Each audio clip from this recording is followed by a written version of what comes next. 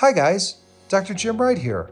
Today we're going to be talking about dental dam placement for a mercury removal procedure. This is the placement of the clamp. I have the clamp in my hand with the holder or the placement instrument.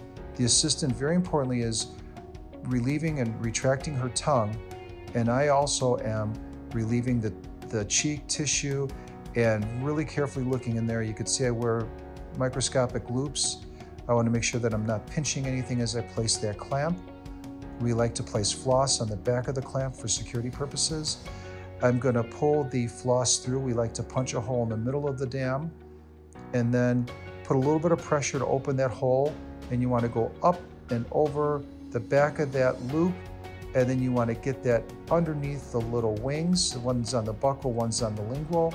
Use an instrument of choice. A flat end instrument is great to just push that dam underneath the wing of that clamp, and we like to use a non-latex dental dam.